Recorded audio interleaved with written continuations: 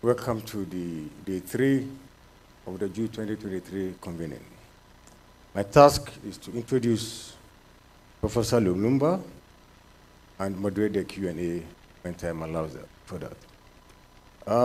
Professor Lumumba, as a true, ardent, erudite, and dynamic Pan-Africanist or Pan-Africanism ideologue, doesn't really require much introduction. But the essential thing is that this plenary session is under the title, Exploring the Significance of Pan-Africanism in Cultivating Leadership within African higher education institutions. So given that it doesn't require much introduction, I will greatly welcome him to deliver the keynote. Thank you very much for that very brief and apt introduction. I'm an opponent of long introductions because nobody actually remembers what is read. But let me say first how glad I am to have been invited to be present in this august assembly. It is not lost on me that you have senior academics drawn from different institutions across the continent of Africa, quite a number of whom are known to me, who are running institutions at the highest level and are senior academics. I'm also aware that there are junior academics who are rising through the ranks. And I'm humbled to be invited to share my thoughts with you on what I consider to be very significant, particularly at this stage in the history of Africa. And in order to contextualize my conversation, I will deliver no lecture, because I believe that conversations are a lot more enriching, a lot more realistic, because some of the things I'll be speaking about and speaking to are things that are known to you. And what I'll be doing is possibly to speak about them from a different perspective. When one talks about Pan-Africanism, particularly today, there is the tendency from the one side to romanticize Pan-Africanism, to articulate Pan-Africanism as if it were a magic wand, which, when waved, will solve all African problems, whether they are technological, commercial, political, or otherwise. Then, from another perspective, there are those who think that Pan-Africanism is merely a curiosity, one that we take refuge in order to massage our egos without more. But Pan-Africanism is serious business. It is serious business because it helps to give us a worldview of what we can do in order to give Africa and Africans a sense of direction and a sense of esteem. And Pan-Africanism must be traced to its origins. And of course, one will not go to the period prior to the interaction between Africa and other civilizations. But there was some element of Pan-Africanism.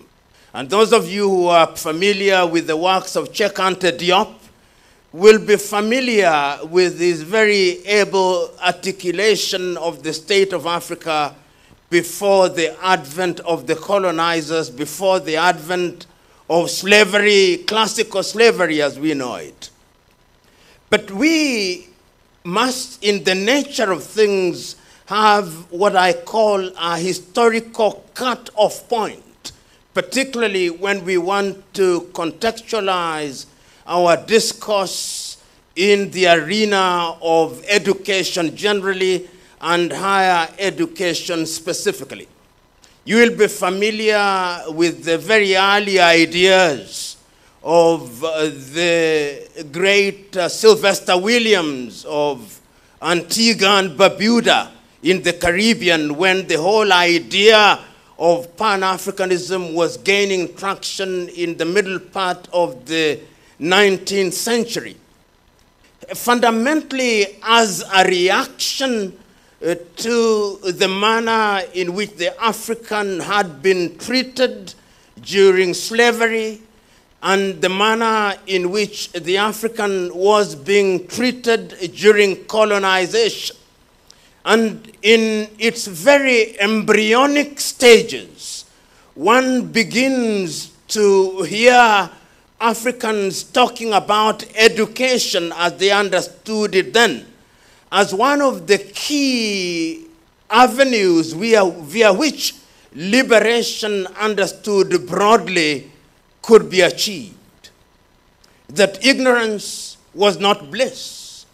You wanted to create an army of young men and women whose worldview was informed in a particular direction, the direction of liberating Africans, whether they were in the mother continent, in the continent of Africa, or they were in the diaspora in the Caribbean, or in Latin America, or Europe, or Australia.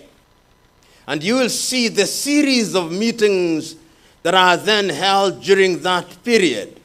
And specifically, they are iconic interactions, because when the colonizer came into the continent of Africa, education was informed by the colonizer.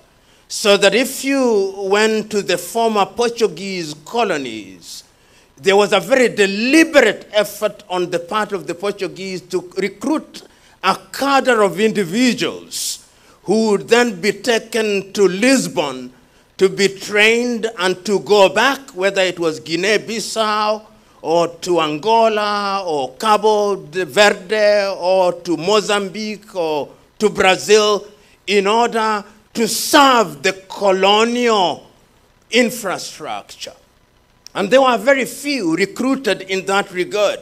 And when one is talking about education in many countries, one can actually identify them, because they then became political leaders in their various countries and were involved in establishing educational institutions. You can talk about Agostinho Neto in Angola, and you will read his poems to understand how great a mind he was. You will talk about Amilcar Cabral in Guinea-Bissau and Cabo Verde. You'll talk about Eduardo Mondlane in Mozambique. And you come to the former French colonies, the same. And there are people from La Côte d'Ivoire here. You'll know that institutions such as the Sorbonne had specific faculties that were created for the purpose of recruiting young Africans, people like Leopold Sédar Senghor in Senegal, Félix Houphouët-Boigny. And these were individuals who were specifically identified and picked to go for what was fundamentally indoctrination. And of course, the British also did the same thing. And that is how you then understand how they were picked, whether you are talking about in countries such as Zambia, they would pick people like Kenneth David Kaunda. In Malawi, Kamuzu Hastings Banda. In Kenya, Jomo Kenyatta. In Tanzania, Julius Kambarage Nyerere, and one would go on and on. And even if you went to the apartheid regimes in South Africa, you'll find that individuals such as Nelson Mandela were directed towards Fort Hare. And Fort Hare was deliberately designed to train young people in order to support what was fundamentally a legal regime and a political regime that was meant to perpetuate itself. If you go to Namibia, and I'm mentioning these individuals because later they become the leaders who are involved in dealing with education in Africa. You go to Namibia, Sam Nujoma did not go to school very much, but he had his stint, and Ndimba Toivo, and one can count all of them. So that the Africa that you are talking about and the education that you are talking about is an education system that was designed to undergird the colonial system. Recently, I went to Zanzibar, and a young man was taking me through the stone town of Zanzibar, and he had the most amazing interpretation. He told me, this is one of the schools that they built in order to teach Africans to think like them. Then this is one of the churches that they created so that they could teach the Africans to worship like them and to paralyze their spirituality. And this is one of the hospitals where they treated them when they were sick so that they could serve them. I thought that was ingenious.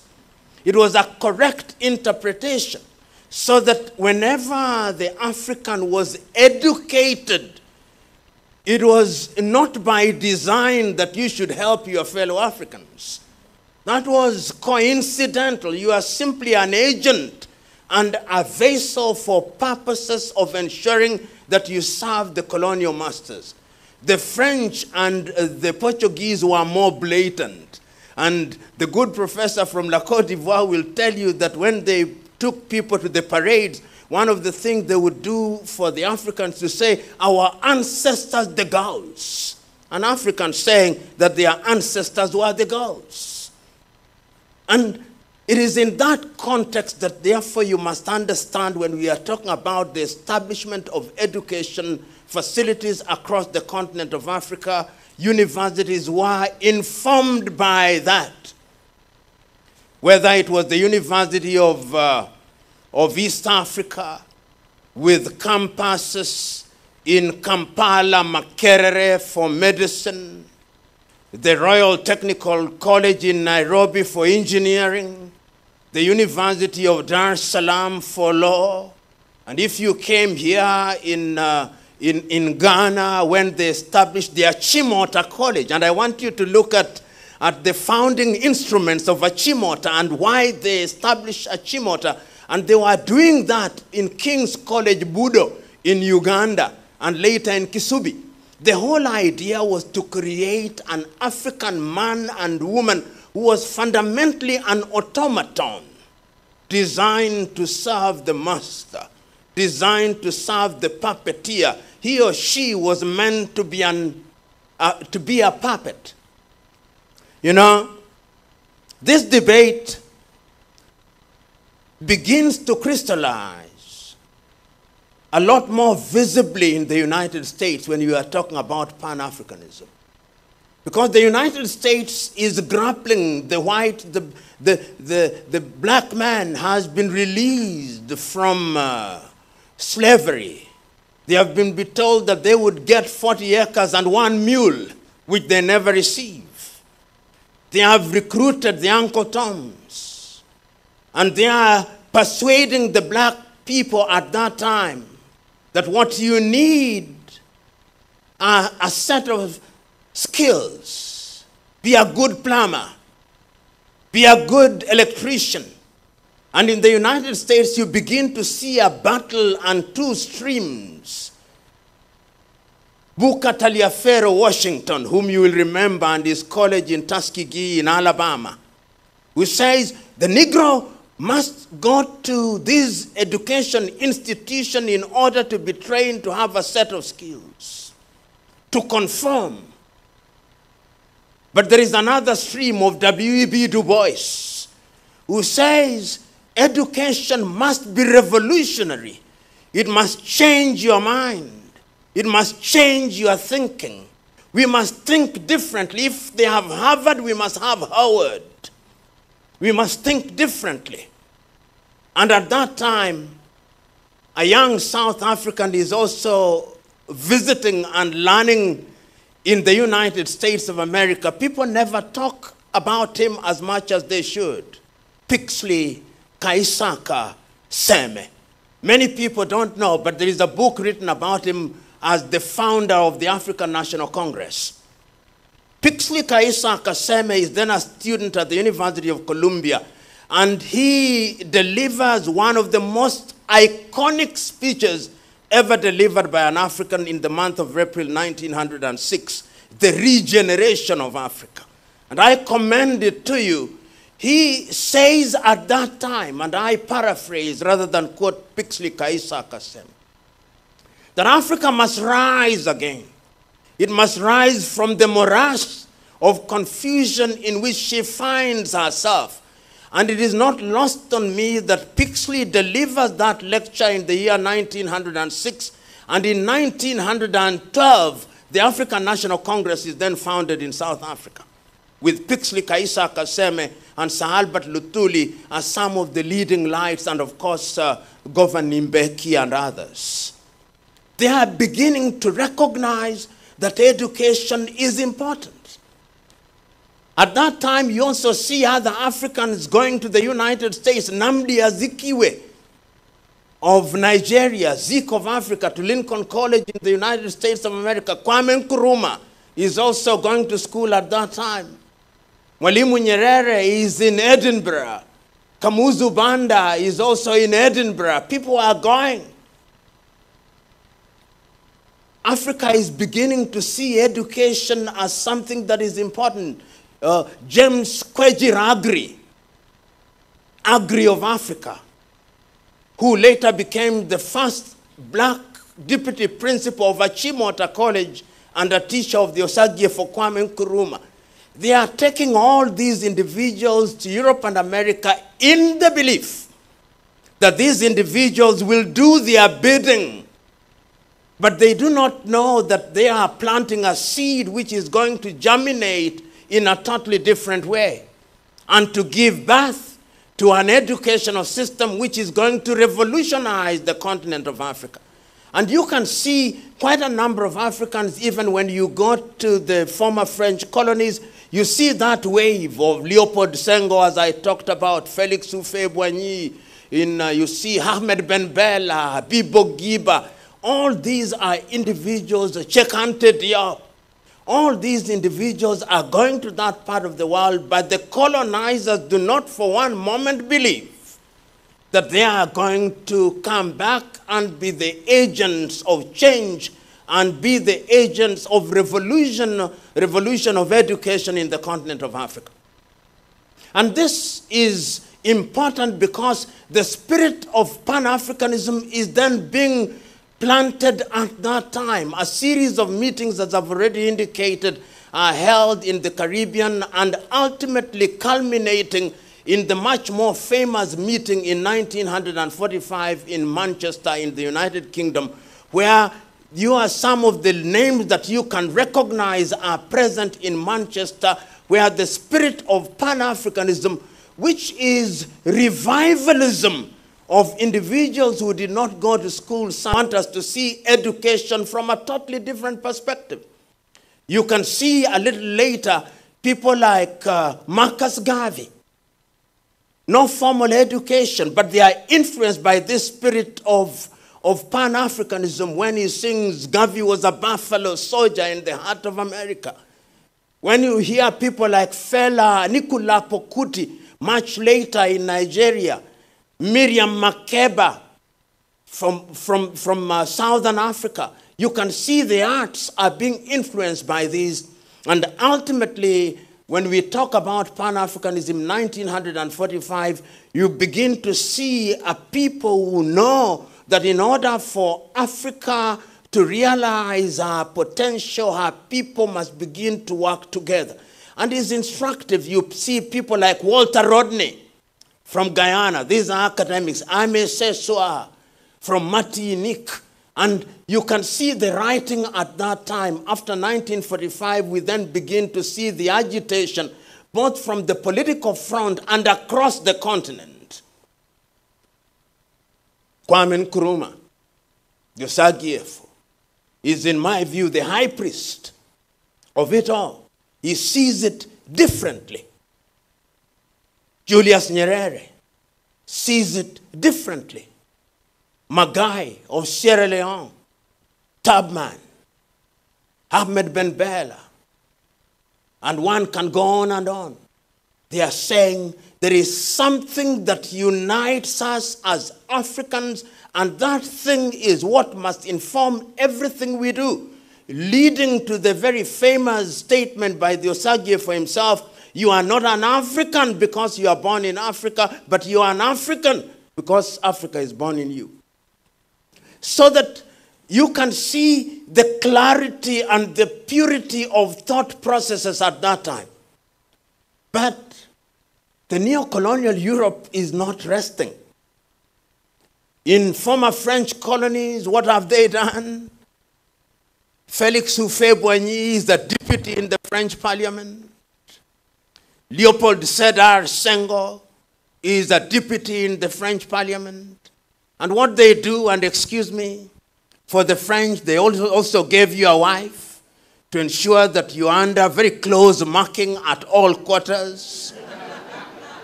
So you can see that your education beyond the Sorbonne, you are also educated at home. So, and all these things with the help of hindsight, they are very deliberate. They are very deliberate. And you can see that they are doing that because they want to ensure that even after you have left their country, they are still in control of their processes through you. In the United States of America, a debate now rages. The Taliaferro-Washington approach, where you conform without transforming, and the W.E.B. Du Bois approach, where you transform education. And remember, W.E.B. Du Bois is the person who then, I think he earned the first PhD, African-American, to earn a PhD at the University of Harvard. I think he's buried here in Ghana, W.E.B. Du Bois. And another man emerges from the United States, Carter G. Woodson, in 1933. He's involved in the education system, and he writes a book, The Miseducation of the Negro. He has now looked at the education system and he's asking, what history are you teaching to young Africans? What geography are you teaching to young Africans? What chemistry are you teaching to young Africans? He's interrogating education at all levels because he knows that education is the key via which you can gain genuine transformation. Carter G. Woodson writes that book.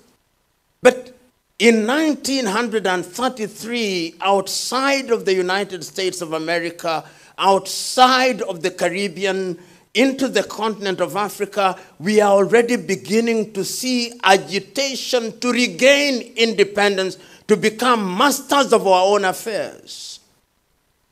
It starts very early, through various movements which are led by unschooled people, unschooled from the Western perspective.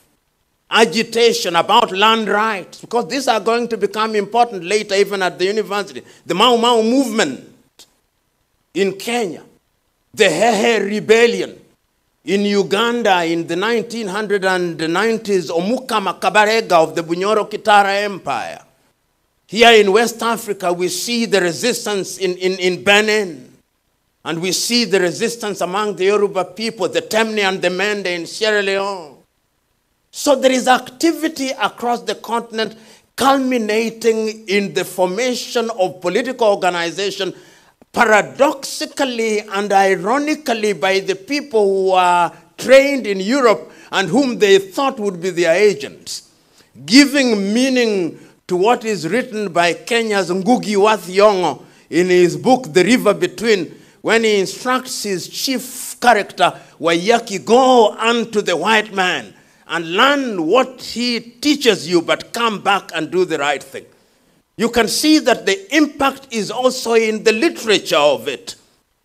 So when you look at the books that are being written at that time in the 1950s, whether it is Chinua who is writing, whether it's Sembene Otsman who is writing, whether it's Peter Abrahams who is writing, whether it's Alan Patton who is writing, you can see there is something about the writing at that time which is informing how you are going to organize yourselves. And when Nkrumah comes back to Ghana, invited by the UGCC, he finds a few conservatives, because there'll always be such, who think that the slave master's house is fine. Just make it a little better. And as one wise man said, one of the greatest danger, the most dangerous things is to have a happy slave. And as Malcolm X puts in his analogy of the house Negro and the field Negro, he says, the house Negro, when the master's house is burning, he says, our house is burning. But the field Negro says, let it burn down. So you can see, even within the educated class, the quality of education has affected people differently. And those of you who are Ghanaians now know when Kwame writes his book, Dark Days in Ghana, when he is exiled in Conakry, and he talks about why the CPP was, where he created his own political party, you can begin to see the urgency of the moment. And it's not only happening there, it is happening in different parts of the world. To me, in Africa, in the former French colonies, you can see the appetite now, through the Pan-African spirit, to do something to change. We fight and regain independence, and it's never lost on me that it's those who are Western educated of whatever kind who are in the forefront of the struggle for independence. In South Africa, as I've already stated, it starts with Kaisa Kaseme, it starts with Luthuli. The other ones take it over, Nelson Mandela, and people like Mbeki a little later take it over. You go to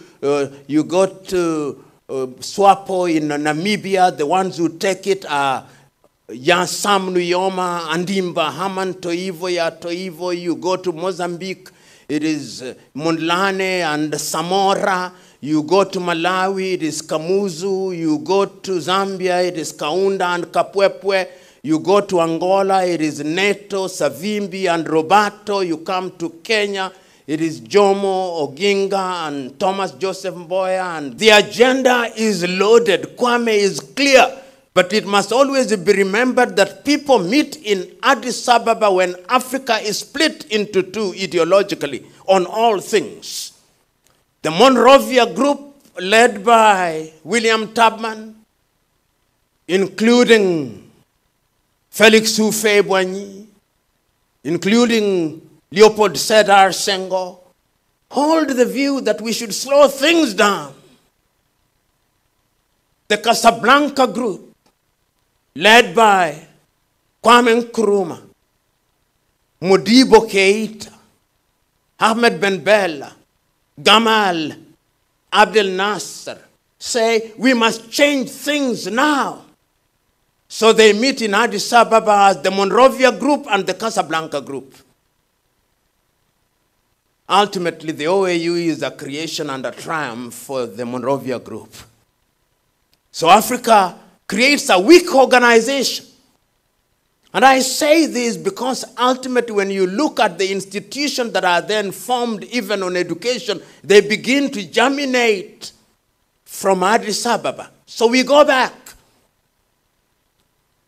And we start now to struggle for independence for the countries that have not regained independence. The Freedom Fighting Office is opened in Dar es Salaam in Tanzania to focus on apartheid, South Africa, and Ian Smith's Rhodesia and Southwest Africa and other countries that have not regained independence. But now, the countries, the new countries are faced with reality. You go to some of the countries, you only have one graduate or 10. And I want you to look at each one of those countries. Look at Rwanda, Urundi. There were no more than 10 graduates. Look at Kenya. There were no more than 500 graduates. And you can go on and on. You have a crisis of governance. In fact, the French countries are worse. Guinea-Conakry, I forgot to mention Ahmed Sékou Touré. When the French are leaving after the yes-no vote in 1958, they destroy everything in Algeria. They destroy everything in Guinea-Conakry. They destroy everything in Mali, then the Sudan. They destroy everything. Now, how do you govern? How do you have universities when there are no lecturers? How do you run your hospital facilities? How do you deal with agriculture? You've inherited institutions where there is not possibly a single African professor. How do you do this? The crisis of education now comes in, and you have to go into quick training. And that is where, and I'm jumping this, where the airlifts now come in. The airlifts are happening in different parts of the world. Ghana, you are now on a crash program, taking young people to the United States of America, taking people to the United Kingdom in Ruskin College, taking people later, of course, to the Patrice Emery Lumumba University in Moscow, because there is also a competition there. The Soviet Union, because it is now also a struggle for the neo-colonial project is now alive. So in Kenya, they have what is fundamentally the Kennedy Airlift. The Kennedy Airlift in Kenya is initiated, actually, Kenyans don't actually accept, but this is the reality. The Kennedy Airlift is attributed to Thomas Joseph Mboya, but it was a Gikonyo Kiano, who, having earned his PhD in the United States, who came with the idea. And then they take 800 people to become the civil servants. On the other hand, the Soviet Union is also taking people to Hungary, East Germany, and the Soviet Union. There is a crash of people who then come back to become pioneer educationists. And you see it in Tanzania, you see it in different ways. And I say that we may understand the Pan-African component of education and the ever-present hand of the neo-colonizer in the entire arrangement. So those of you who went to the Soviet Union, you come once again, you always went there, and they came with Russian girls who are watching them very closely. And if you look very closely, out of 10, 7 were married to Russian girls or East German girls. Those who go to the United States, and for the ladies, of course, you are a little bit more discreet, so you never came with the men. But for the men, you find they come up either with the Caucasian or African Americans. But you can see the process of indoctrination is alive and well. So when they come back, they begin to populate our universities. And the universities are organized in a manner, as I said a little earlier, the East African University in Dar es Salaam, or rather in Kenya and Tanzania and Uganda, you now have specialty. It's called the University of East Africa. That is what we inherit. How do we deal with the University of East Africa? They were specialized.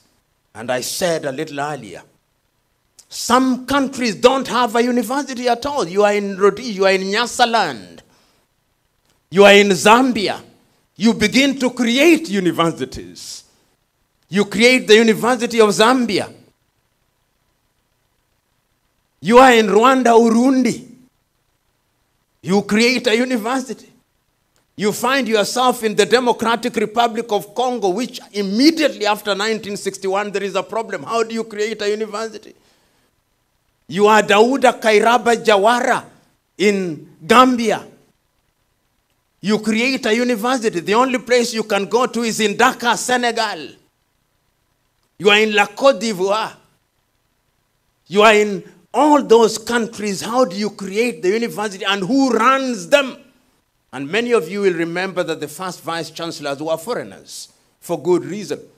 Some of you are here, you are there at that time, either as graduate assistants or tutorial fellows. Which books are you reading? Are they Pan-African books? Are these Pan-Africanism still alive and well at that time? Because Pan-Africanism also demands, among other things, that the training is directed in a particular way. And you can see major activity. The Ghanaians will know when the Osagyefo comes, is in a hurry. Wibena. We never rather. Education is given its pride of place.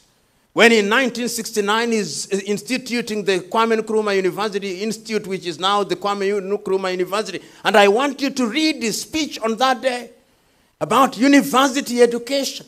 He is telling Ghanaians, Ghana needs a new kind of man who thinks differently. And he is active across the continent of Africa. He says, we do Akosombo Dam because we want engineers, we want electricity. He is telling Tubman in Liberia, don't sell your rubber. We tell Firestone, tires must be made here, therefore we need engineers. Train doctors here. That is the Osagyefo, Pan-Africanist to the hilt. Nyerere, being interviewed in 1967 about education, he says, the education system I've inherited here treats and creates an African man or woman whose greatest desire is to run away from his Africanness. We must change that. We must create an African who is educated and whose true north is the love for Africa. And you can see it in Senegal, much more sentimentally and romantically rather than practically. Leopold Sédar Senghor comes with the Negritude movement. And the Negritude movement has been criticized by some people. Like, I know Wole Soyinka did not like it.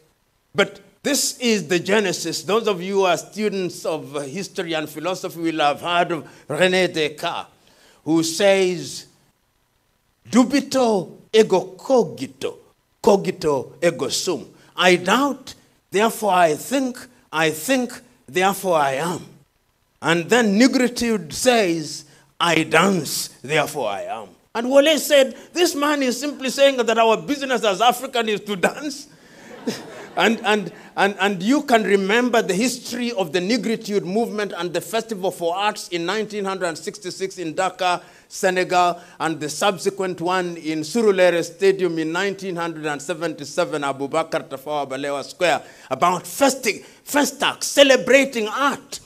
Senghor responds by saying, I'm saying education must be complete. Maths, chemistry, biology, philosophy. But we must not forget the arts and the humanities. And is reinforced in this by Cheikh Anta Diop, for whom a university now exists in Senegal, and a philosophy of Diopism exists. You can now begin to see that there is this sometimes rising, sometimes ebbing away of the desire to create an education system that is going to address our needs. Africa is in a hurry. You made promises when you are struggling for independence that life will change. But where are the teachers to teach at your primary school? Where are the doctors to treat people? Where are the agriculture extension officers to make sure that agriculture works? Where are they? So what do? Many universities find themselves in crash programs. Education without philosophy. Education for acquisition of skills without more. And you can now begin to see all universities in Africa are essentially offering degrees that are not homegrown. Even our own high school examinations are not homegrown. It's Cambridge University, which is setting our education system for O-level and A-level. Our universities are linked. If it is the University of Ibadan, is offering the degrees of the University of London. Nairobi is offering the degrees of the University of London. The university in Angola is offering the degrees of Lisbon. There is an affiliation between the university in Abidjan and Sorbonne because you don't have the capacity. And I'm saying this, how does this affect the Pan-African project? Many of you will remember an experiment that was undertaken in biology by a Russian called Pavlov. You remember that? Conditional reflex. So the more you do it, the more it becomes natural to you. The more you got into these spaces, the more in your default moments you think in the manner in which you are conditioned. And I'm saying this, that our training then has a complete impact and indeed affects our worldview and our training. So that if I now begin to go into the last segment of my conversation, you are now talking about different things in different professions. Let's take the legal profession, for example. What is Pan-Africanist about the legal profession? There are three streams of legal profession that you see in Africa. There is the continental civil law system, which is unique to the French system, has elements of it in the former Portuguese colonies, the single former Spanish colony called Napoleon, derived from that tradition. That is the civil law system. And we say gleefully, we now are in our legal system independent, complete with how they dress, like Father Christmas. Then you have the common law system, which is derived from the law, the reception date, 12th of August, 1897, when we received the common law, and we are very happy about it. And even in Ghana, you can still see how your judges dress. Father Christmas and now Mother Christmas, complete with our speakers. Common law. Then when you go south, then other tradition is Dutch Roman. So what is Pan-African about all these? Nothing Pan-African about all these. And we say that African customary law is only applicable to the extent that it is not repugnant to justice and morality. Whose morality we do not say, but we know. So you can see how that kind of training does not allow you to have a Pan-Africanist view and a Pan-Africanist concept of justice. When we come to land tenure systems, here in Ghana, for example, you had land tenure systems in the different communities. You are now being told that we have imported a system of land tenure system from torrent system in Australia to be applied here. You can now begin to see, and I say this because it is contemporary, even as I speak. I remember a case that was tried in Tanzania by a West African, I think he's Guyanese, Telford Georges. He was then the Chief Justice of Tanzania immediately after independence. And a Tanzanian man was charged with the offense of bigamy. And the offense, of course, when you are found guilty, you are then jailed, because the law said that marriage is the union of one man and one woman to the exclusion of all others. But then Telford Georges said, but in traditional African societies, marriage is the union of one man and all women. So he was saying that the mores of the society is different. So why do you criminalize? That was his argument. And you can see that these are extant issues about Pan-Africanism. How do you deal with people in that regard? And the most recent, those of you who come from Rwanda during the post-genocide, the Gacaca. The Gacaca jurisprudence is rich. How many people are rehabilitated through Gacaca?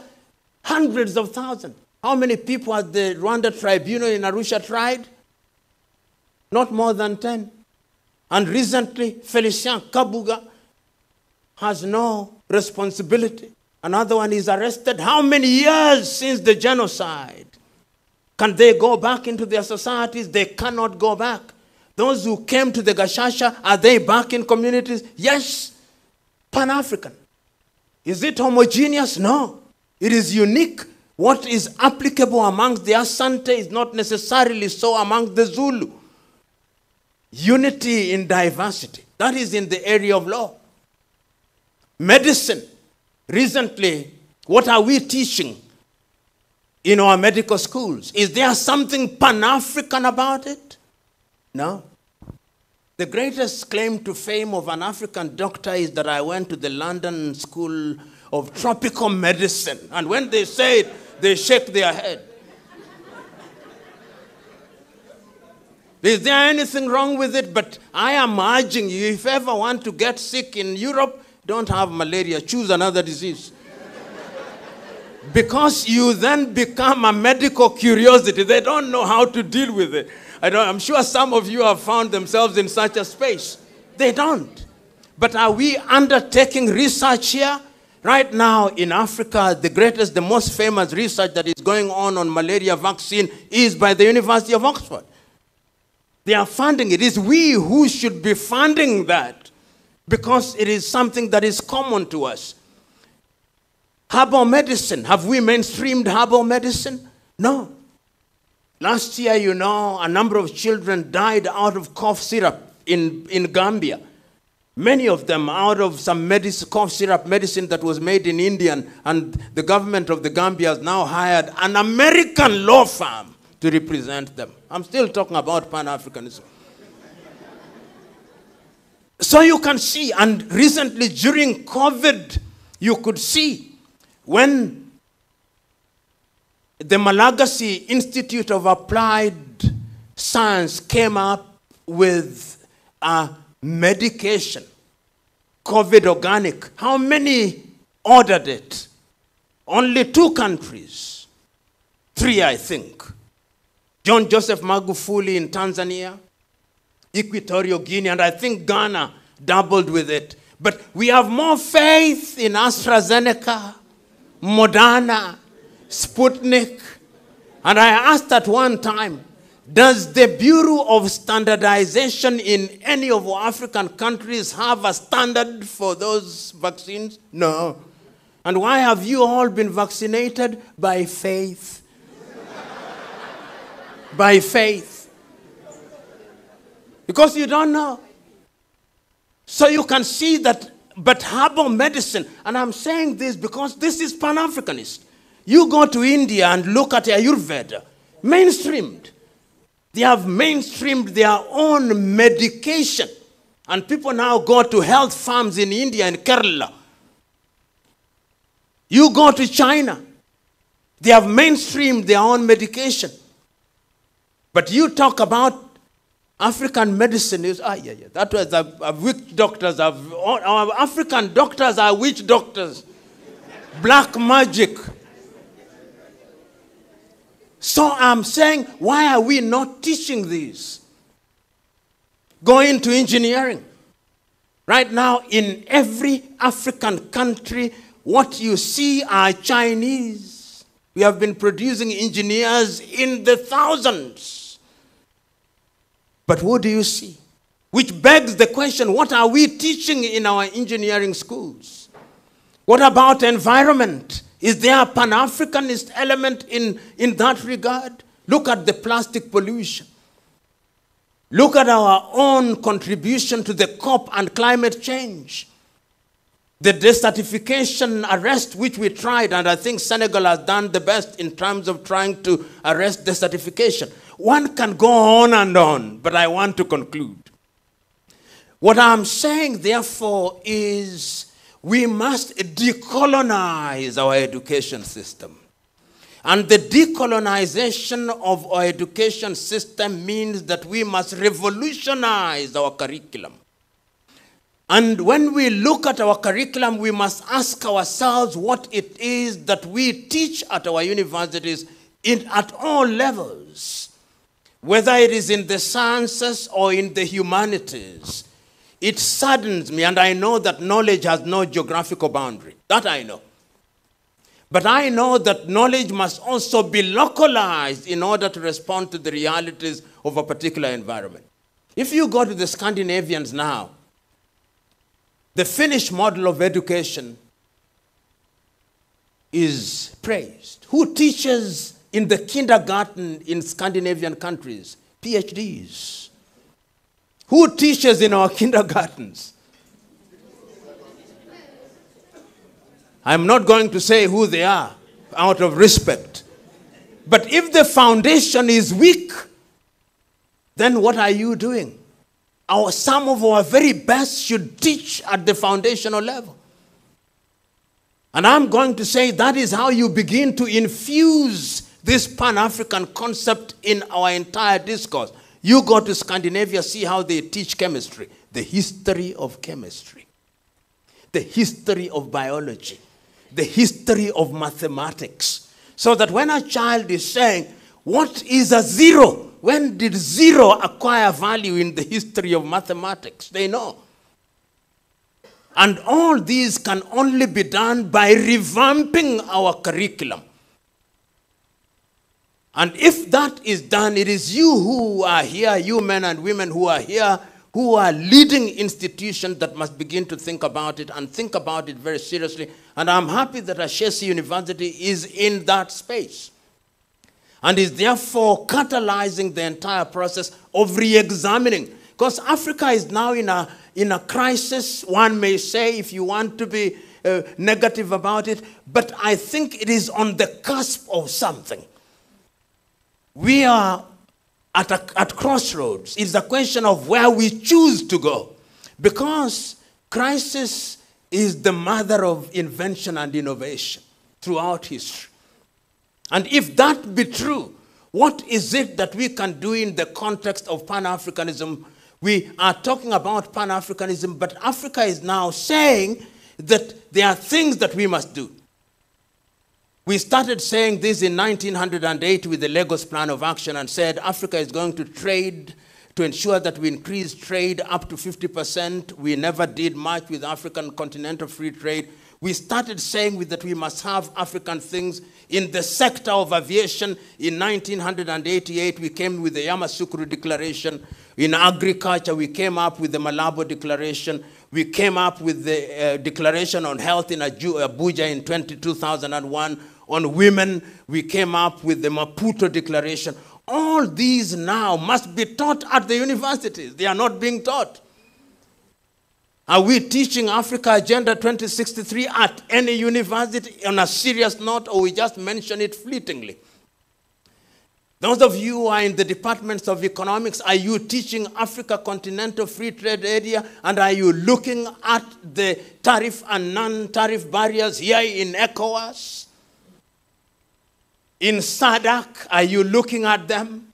In East African Community, are we looking at them? In Central Africa, are we looking at them? In the Maghreb, are we looking at them? And I'm suggesting that it is only through a Pan-African approach. In other words, telling us that there is something unique about the manner in which you do things. And there is something that is happening. I have a young man from the Gambia who got a scholarship to go to the United States, and he chose to go to the university in Rwanda, and I loved it. Because the Rwandese may be small, but there are certain things that they are getting right. Right now in Mauritius is a small country, but is becoming the focal point in terms of financials. Are we teaching that? Which books are we reading in our universities on economics? Are we reading Dambisa Moyo? Or we are reading Michael Todaro? In other words, we must begin to think differently. And I am saying that we must think like Kwame did and his stalwarts. That the time is now for us to realize that higher education is what is going to liberate Africa. And is only going to liberate Africa if we teach the right things. And is only going to liberate Africa if we implement the right things. And that is why I understand James Eman Kwejir Agri of Africa, who one day at a class, he came, and I paraphrase, and told his audience that one time a farmer, a naturalist, was walking in the forest, and he picked the young of an eagle and took it home. When he had taken it home, he kept it with his chicken and fed it on chicken feed for a long time. One day, somebody came, a naturalist came to the farmer and said, amongst your chicks, there is an eagle. And the farmer said, I know. It's an eagle, but we have kept it here and fed it on chicken feed for a very long time. It is no longer an eagle. It is chicken. And the naturalist said, no. Once you are an eagle, you are always an eagle. Let us try and see if it has some eaglehood remaining in it. And he put it on the palm of his hands and urged it to fly, and it refused to fly. And the farmer said, I told you. It was once an eagle, but it's no longer an eagle. We have fed it on chicken feed for too long. The naturalist came again and said, no, it is an eagle. So he put it on the palm of his hand, facing the sun, and it flew, and he looked at the farmer and said, no matter how long you feed an eagle on chicken feed, its eaglehood doesn't die. It may remember to come back to the chicken, but it is always an eagle. Africa is in that space. Let us be the eagle that James Emmons Kwejiragri talked about. Thank you.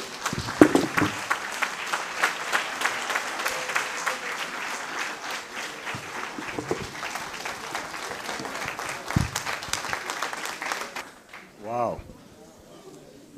Very thought-provoking historical articulation of the disjuncture between education and the ideals of Pan-Africanism.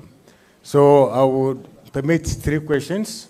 My name is Peter Bankole from Pan-Atlantic University. How can we decolonize education when all we look forward to is accrediting our universities according to Western standards, and even our regulators are equally trained in the Western traditions? And the students that we train are also looking forward to integrating to the Western world. How do we, as educators, solve that? Thank you very much. I can only share my thoughts without being prescriptive, because you are seasoned educators in your own right. And I'm quite certain, and I know quite a number of you whom I work with, who are sound educators, and all of you are. The problem we have in Africa is the disconnect between the professional and the policymaker and the quality of politics on critical things. And I think my own view is that we must keep on trying. Sometimes we judge ourselves too quickly and too harshly. Because if you look at the history of many African countries, some are very young in terms of trying to domesticate, if you may. And I'm using the word domesticate very guardedly, because there is a sense in which certain areas and certain knowledge is universal. The laws of physics don't change because you are in Africa. But there is a sense in which when you implement physics, they can be applied to address specific issues. So when we are talking about decolonization, we are talking about the sensitivity of curricular articulation and implementation to the realities on the ground. Take, for example, agriculture. We now know that Africa is losing her seeds in the area of agriculture. We don't control what we eat. And we know that there is a conspiracy through monopolies such as Syngenta and Monsanto. And they are present in Africa. You have the 1 acre fund. They are everywhere. They are to be found everywhere. Can't we, when we are crediting our faculties of agriculture, make demands of them that one of the things that we are not going to do is to allow genetic manipulation in a particular direction? The Russians are doing it. The Chinese are doing it to a certain extent. The Vietnamese are doing it. So that if you go to a faculty of agriculture and our research institutes, they are also informed by that reality. Right now, you know, for example, in agriculture, Norway has the largest storage or concentration of seeds in the world. As I speak now, in the next 2 years, China is going to overtake Ghana, Togo, and La Côte d'Ivoire in coffee production. Fact. I think Malaysia has already overtaken Nigeria. So I'm saying that in those specific areas, it is you, the academics. You are vice chancellors. Why do you sometimes sell yourselves short? Keep on making noise. Keep on making noise. Don't surrender. Don't think that you have not achieved them. It's chipping it slowly by slowly. And I think that regulators, and there are regulators here, who in that specific area of agriculture, you can now begin to inform. Look at the area of management. There is nothing that annoys me most. I don't know whether there are accountants here. If there are accountants here, you hear at the end of every meeting that we have read your books, they are now conform with universal standards. Whose universal standards? Why can't we have, when we are looking at specifics, that they are African standards with certain standards which are peculiar to Ghana, even when we talk about universality, because business is different. But African governments have their books of accounts being examined by Price, Cooper and Waterhouse, Deloitte and Touche, Ernst and Young. Not Boateng and Boateng. If Boateng and Boateng formed an accountancy firm, they will get no work. Immediately they go to Ernst and Young, they get work. Low self-esteem. So in a nutshell, Professor, what I'm saying is that this is work in progress. And I think that something is beginning to happen even in East Africa, and can now see people are coming together through research institutions. And what we must do is to finance this thing. Part of our problem is financing. You remember, for example, in the health sector, in 2001 in Abuja, African countries say we are going to spend at least 5% of our budgets, not GDP, budget, in financing health.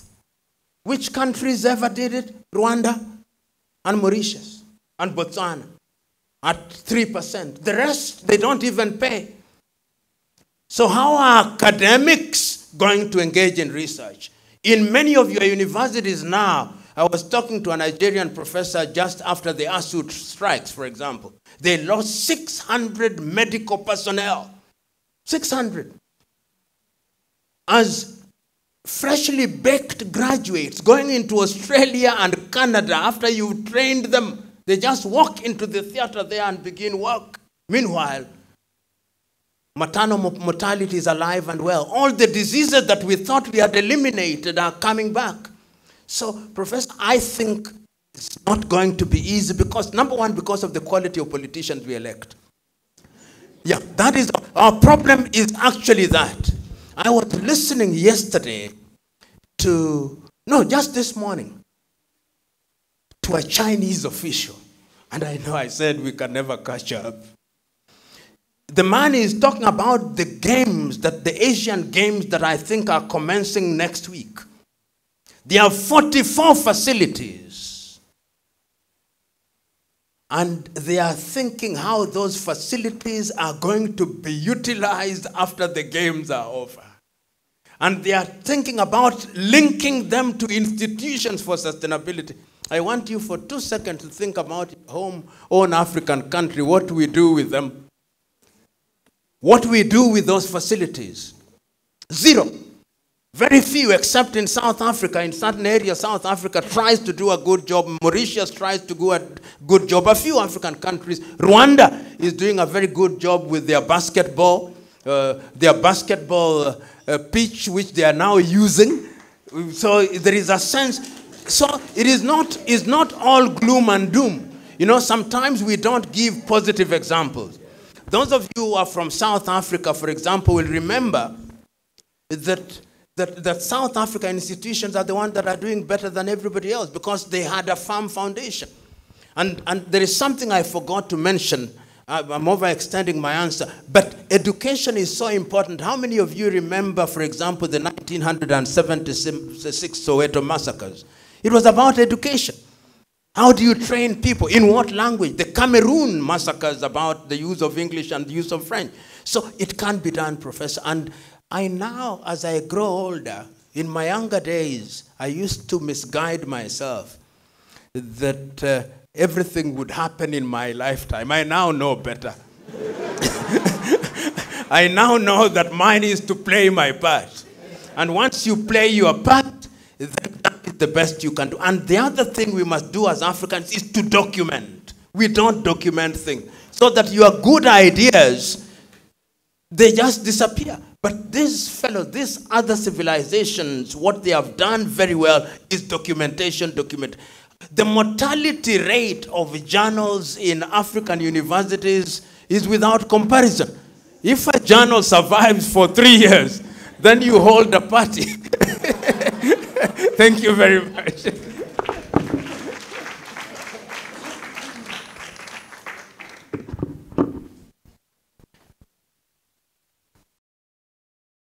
Thank you very much, Professor PLO Lumumba. And the lecture was very scintillating and good.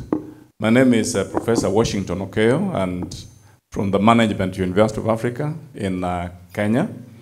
And Professor PLO is not new to me, neither am I new to him, because he is a member of the University Governing Council of my university, and I'm very proud. So, Prof, when I hear you spewing, unfortunately, this kind of, information that is giving, I only see them in video clips. I never get to see them live. So I'm very, very fortunate to now hear them live, at least from, the very man himself. But, Prof, you've done a good job of giving us the history of Pan-Africanism and the problems that the Pan-Africanism has faced in the past. I'm just wondering that with the current state of things that we are in terms of we being, and particularly our kids and grandchildren, being exposed to the very worldly things in the Western world, in the Eastern world, and so on, and to the extent that what we are practicing is not really African in the real sense. And it doesn't help that there's been a lot of migration from the rural settings where real African traditions and cultures are actually practiced and observed, to the urban centers where children are exposed to a lot of foreign stuff, the Western style of life, the Eastern style of life, and so on and so forth. So where does that leave the future of Pan-Africanism? I think if you can highlight a little bit of the future of Pan-Africanism in this context, I think it would be interesting to hear that. Thank you very much. Thank you. I'll give a very short story, which is taken from Hindu tradition. A young man who was a monk and had lived in a completely male society went to a guru and said, I have lived my life and I have decided to be celibate. And the guru told him, in order to make that decision, you must be released into the whole world, into the real world for 1 year. Then after that, you can come and tell me whether that is the path that you have chosen. So he went. And those of you who understand Hindu stories, they are gurus and they are sannyasi and sannyasins. So he went and for the first time met a girl. And he came back to the guru and said, I met another person. And when I greeted her, my body was abnormal. Then the guru said, go out and understand who she is. He came back after 1 year, he told the guru, I do not want to be celibate. And to me, armchair Pan-Africanism without being tested is not Pan-Africanism. And Pan-Africanism is not about romanticizing things that are fossilized in the past. Pan-Africanism cannot be the things we used to do. Pan-Africanism must be the things that we do which are informed by our reality and informed by interaction through other civilizations. There are beautiful things that I see from India. I want them to be incorporated. Look at the whole idea of what we now call Ubuntu. Ubuntu is, we now say it is African, but it's from the isiZulu and Isikos. But we find something, you can find something that is unique to you.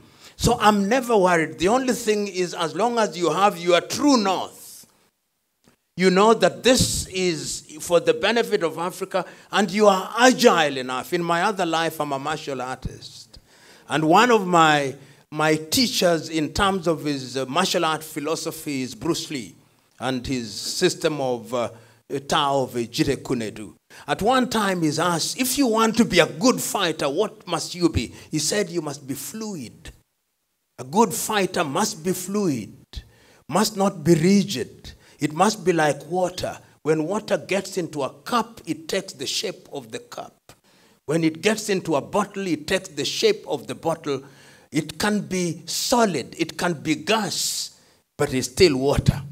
And to me, that is what Pan-Africanism is all about. So what we must tell our young men and women is that wherever they are, they must try to live to certain ideals. And I think in many ways, when you carry yourself with dignity and humility, then your Pan-Africanism is like the piano, the black and the white creates a symphony.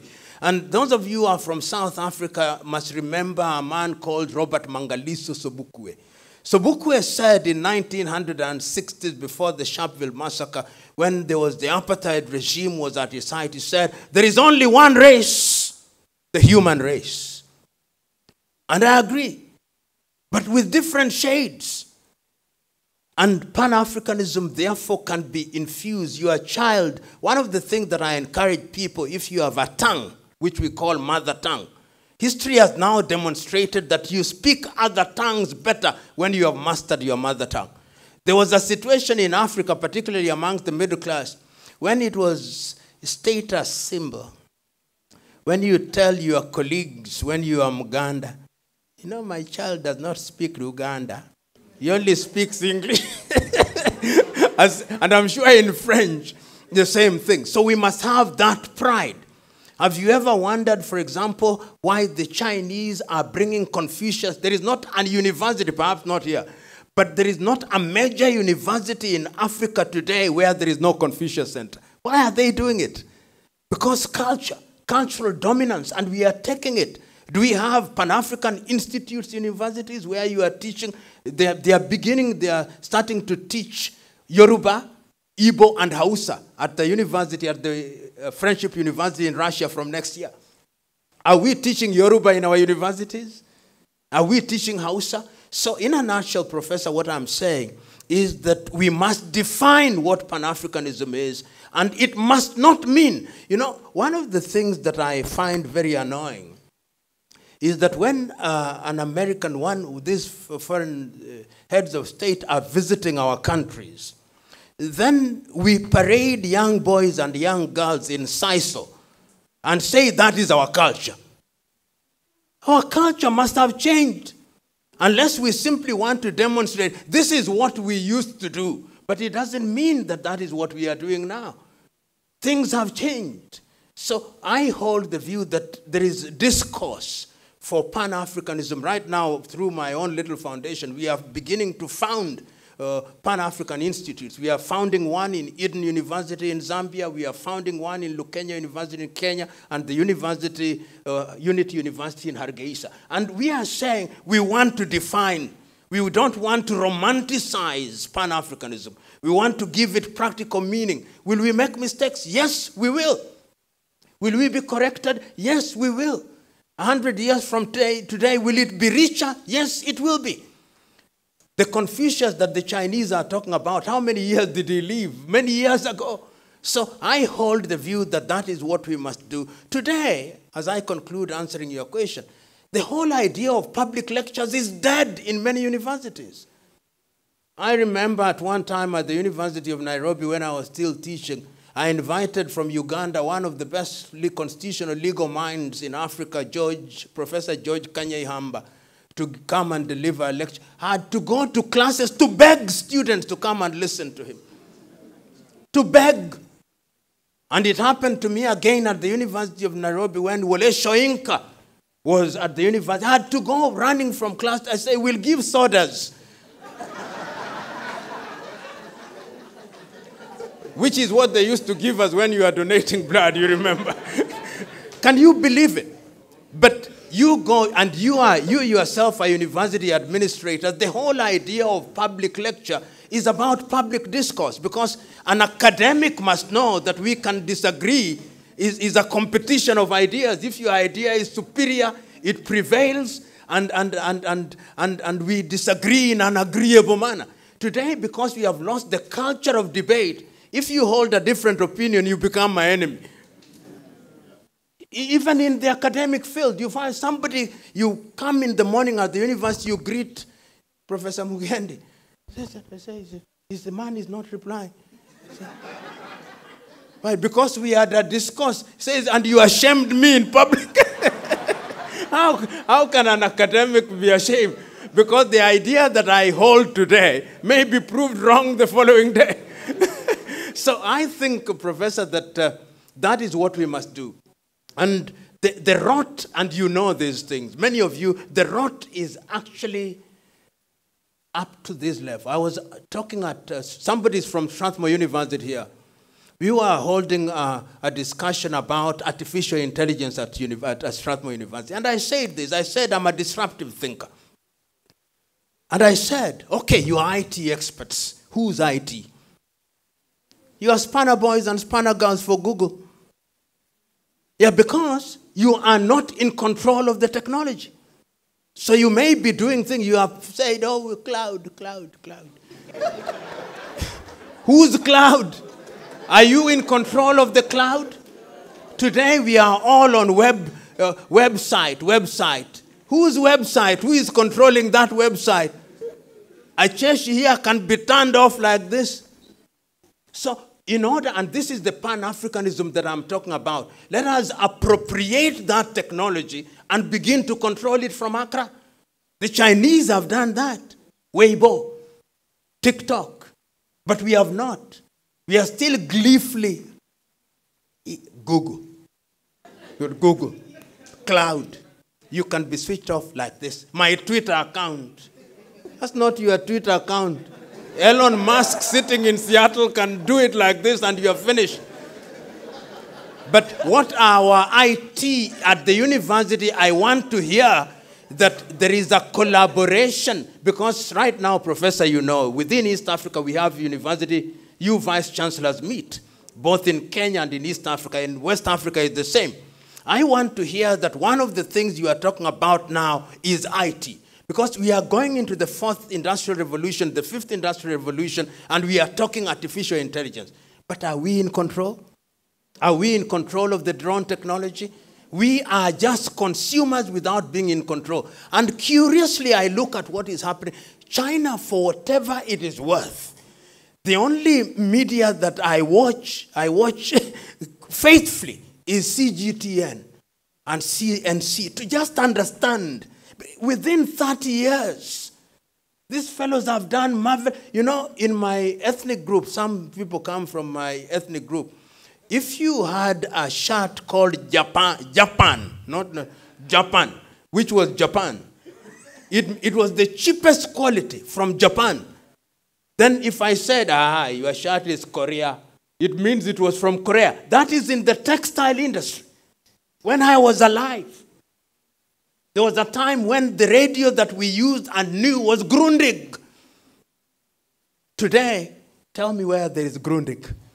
Nokia came, Samsung came. Look at what the Koreans have done. Look at what the Vietnamese. Vietnam, by next year, is going to produce more coffee than Kenya and Uganda combined. Vietnam. I tell people sometimes morbidly, look at your undergarments. They are made in Vietnam. And when you go to eat today, look at your toothpicks. So, This is particularly, as I conclude answering that question, is in this area of artificial technology, really we must take charge. If we don't take charge, because there's no going back, the only question, who is in control? The Indians now are amazing. You go to India and you see what is happening at Indian University, both in that sector, because technology is controlling everything. It is medical sector, is agriculture. Look at the patents that are being issued in Israel. Little Israel. Israel registers more patents than all African countries combined. Little Israel. Israel is smaller than Greater Accra. Last question you said.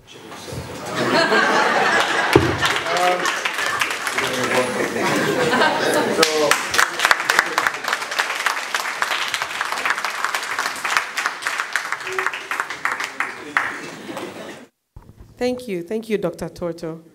Thank you so much, Professor Lumumba. We have so many more questions. I think we have been inspired. We've been, I want to use the word triggered, to think, more deeply about how we are looking at the continent. And one of the things for me, personally, is just that deep longing to contribute and continue to love the continent. And sometimes it might feel as if the movements we make are so small, but little movements, little drops of water across multiple institutions in tiny spaces on the continent eventually will pull together, right, to move that boulder up the hill that we are pushing it to. So thank you very much, Professor. We are very, very grateful for your time.